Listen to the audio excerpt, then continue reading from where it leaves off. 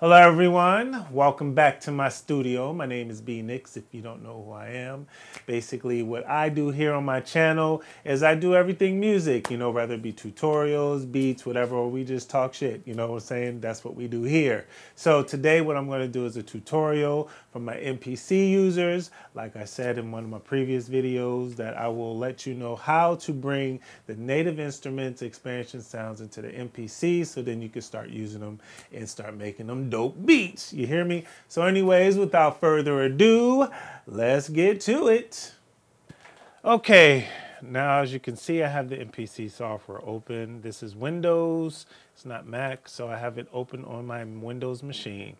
So there's two ways that we could do this. The first way is to go to your file browser on the MPC,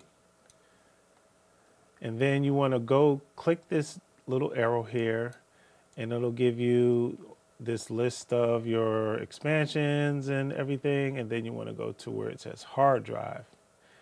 At least on my computer, my Native Instruments expansions is in user, it's in public, it's in documents. You might have a different directory, but this is where mine is.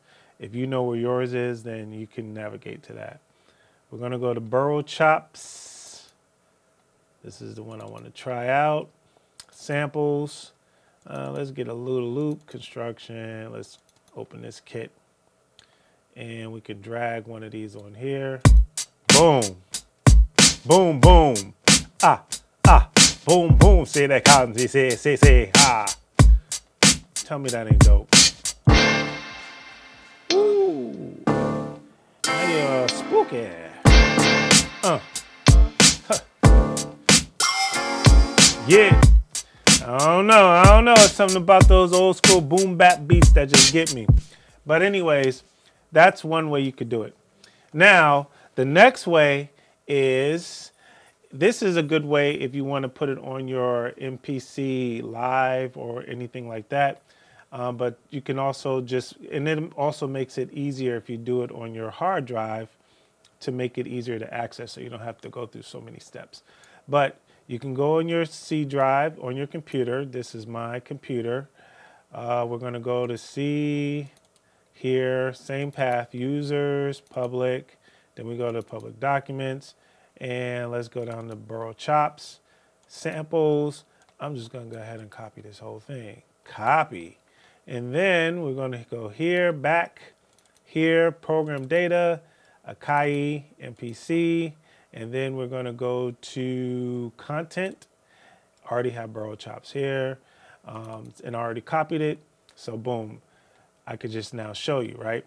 But if you have your MPC connected to your computer and you have a hard drive in it, this is mine.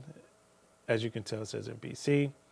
You can take that and I would copy it into my samples, and then that way it'll be available on the standalone version, and then you can use the samples in there.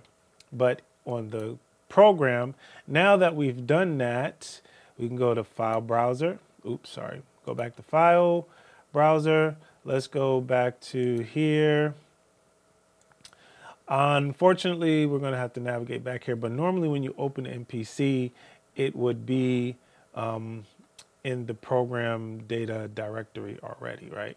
So we're going to go ahead and go to that folder. I don't see it. You know what?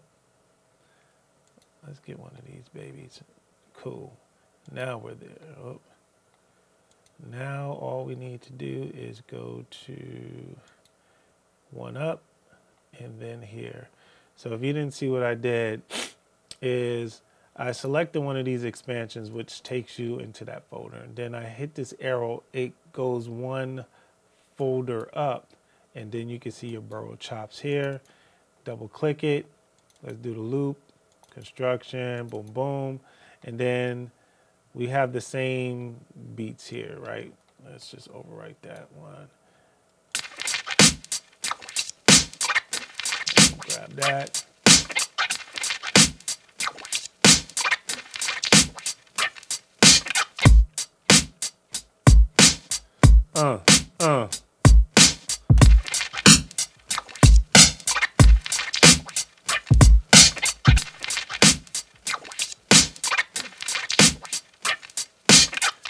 So I'm pretty sure you get the idea here, and that is how you do it. Now you have access to all of these wave effects, cracks, whatever this is.